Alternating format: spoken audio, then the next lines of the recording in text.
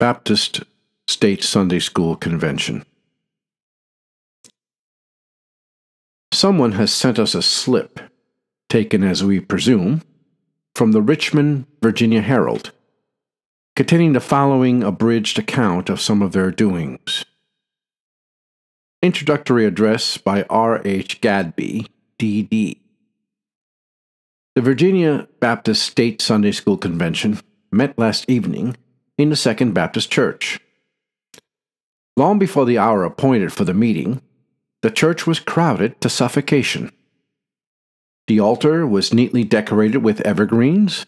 In the center of an arch formed by magnolia leaves was a shield designed by Mr. W. Montague, painter, with the motto, "Feed my lambs." On the shield was painted an open Bible. The exercises of the evening were opened with a beautiful hymn by the children of the Sunday schools of the Second and Grace Church.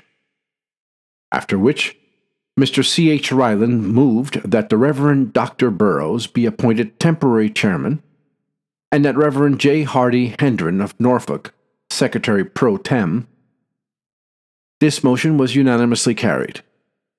On taking the chair, Mr. Burroughs, in the name of the Sunday schools of Richmond, welcomed to the city the representatives of the Baptist Sunday schools of the state of Virginia. He said that they were glad that there were so many present, and he was pleased to see such a spirit of unanimity throughout the state. They were cordially welcomed to this city and to the deliberations which were about to commence. At the conclusion of Dr. Burroughs' remarks, the Reverend Mr. Cornelius Tyree offered a most fervent prayer. The chair then announced that the convention was ready to proceed to the election of permanent officers as the first business in order. Mr. Ellison suggested that previous to the permanent organization, Dr. Bagby be requested to deliver the introductory address. The suggestion was adopted by the convention, and the Reverend Doctor was introduced by the chair and proceeded to deliver the address, of which we make the following brief synopsis. He said, "I need hardly say that I am not at all responsible for the position I now occupy. It has been assigned me by others who have a right to control, and I accept with diffidence and with pleasure. The subject of the address has already been announced: the relation of the Sunday school to the church. He thought it as well in the introduction of a Sunday school convention to inquire what authority the Word of God furnished for such an institution. Since no mention is made of Sunday schools in the Scriptures, what right do we have to claim them for divine authority, or to expect upon them the blessing of heaven? He said that in making it the duty of the church to convert the world, Christ had authorized and required the use of all agencies intelligent piety can adopt or invent for the accomplishment of this great end. Among these, the speaker said, the Sunday school stood preeminent. Sunday schools, though not even mentioned in the Scriptures, are nevertheless scriptural. He said there was no good excuse for the church that had not a Sunday school. If there were no children, the members of the church themselves should meet and together study the Word of God. He was also in favor that every church should hold monthly Sunday school prayer meetings. Remarks. In the earlier days of our editorial career, when the separation between the children of the bondwoman and the children of the promise was progressing, in obedience to the command of God in Galatians chapter 4, verse 30, and Galatians 21, verse 10 through 12, we were frequently brought into collision with the new order of professed Baptists on the subject of Sunday schools, as well as other unscriptural innovations upon the faith and order of the primitive Baptists. But since the separation has been consummated, and all the lines of demarcation fully known, we have paid but little attention to their idolatrous progression in iniquity, nor do we now propose to renew the discussion with them. They are joined to their idols, and we will let them alone. As the Baptist Church of Christ, we are no longer responsible for their admonitions. The names which they assume are the number of the name of the apocalyptic beast.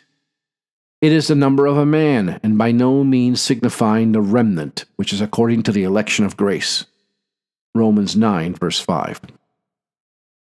Baptist as a name, in its scriptural signification, has in all former ages from the days of John the Baptist been used to identify the Church of Christ, composed of his baptized followers, in distinction from all the sects and denominations of Antichrist. But when been desecrated by thieves who have entered, not by the door, into the sheepfold of Christ, but have climbed up some other way, and have come to steal and to kill and to destroy, their object in assuming a name which they hate is obviously to take away their reproach. Isaiah 4, verse 1.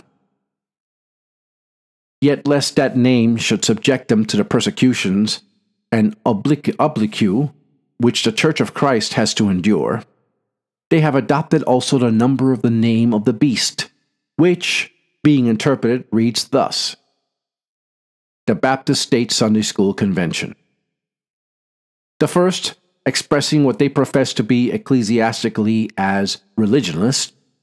The next is to show that they are politically and in the adulterous connection of church and state. And the other name, Sunday School, for which institution, in this very extract, they confess they have no Bible authority. They show that their reliance or success is not in God, but in a humanly devised institution, a strange conglomeration of religion, politics, and worldly institutions. Their description of their altar shows very clearly that it is consecrated to an unknown God. Altogether unlike to any altar described in the Scriptures, or approved as an altar to the God of the Bible. Not like the altar of rough stones on which God forbid the Hebrews to apply any human tool or embellishment. This idol shrine is decorated and made more attractive to unquickened children and adults than the altars of brick which the carnal Israelites built to provoke the God of heaven. Isaiah 65, verse 3. Decorated with evergreens, comparing well with the offering of Cain, of the productions of the dust of the earth, yet attractive to the eyes of the uncircumcised. Quote, in the center of an arch of magnolia leaf, unquote, produced from the earth groaning under the curse of God. However appropriate for an idol temple, it is insulting and defiant to the God of heaven. The painting, too, just look at it. A shield, a passage of Scripture, detached from its connection, and perverted like a pearl cast among swine, or as a jewel of gold in a swine's snout. And a painted Bible, how expressive. How much protection can the painted picture of a shield afford when the earth and sky shall be removed, and the elements of nature melt with fervent heat? The picture of a Bible, show of piety, a form of godliness, but the picture of a book in which the Reverend Doctor can find no authority for Sunday school. Just such a Bible as we suppose best suited to their purpose. A shade without the substance. The words of Christ to Peter are adopted as a motto, and so perverted as to make them seem to be applied to a vast assemblage of unconverted or unquickened children, gathered by the attraction of magnolia leaves, evergreens, fine paintings, and heathen altars, and persuaded to trust their final and everlasting salvation to gods which their fathers did not know, to gods which have come newly up. Our object in noticing this extract was more particularly to review the reasoning of the Reverend Doctor, on whose head is written names of blasphemy, by assuming a title which is the name of the supreme God alone. Holy and reverend is his name. The Doctor admits that in the outset, it is proper to show the relation of the Sunday school to the church. This, however, he has failed to do, but left us to infer that it is as the relation of Ishmael to Sarah. But he said, quote, since there is no mention made of Sunday schools in the Scripture, what right have we to claim for them divine authority, or to expect for them the blessing of heaven? Unquote. He said that in making it the duty of the church to convert the world, Christ had authorized and required the use of all agencies intelligent piety can adopt or invent for the accomplishment of this great end. This inference would have some force if the doctor could show from the Scriptures where, when, or in what instructions, ordinances, or commands Christ has made it the duty of the Church to convert the world. We challenge him or any other being in earth or heaven to prove that such has ever been imposed on the Church. Had such a duty been laid upon the Church with no specific instructions as to the modus operandi, we would then agree with the Church, might feel at liberty to tax her own ingenuity, and resort to such measures and agencies as she deemed most likely to affect the object, whether Sunday schools, Bible classes, infant sprinkling, thumbscrews, racks, fire, or sword. But no such duty is enjoined, nor is it possible for the Church or even for angels to convert savingly a single soul of all the race of Adam. There is no name or power under heaven given among men whereby we might be saved, but the name of Christ. His name is Jesus, for he shall save his people from their sins. It must certainly require the logic of a learned doctor of divinity to show that Sunday schools, though not even mentioned in the Scriptures, are nevertheless scriptural. Who would not build colleges and theological seminaries to produce such profound logicians? A learned Presbyterian in this country once argued in the same way. True, said he, the Bible says nothing about infant sprinkling. But what does this silence say? Ah, it does not say we shall not sprinkle them.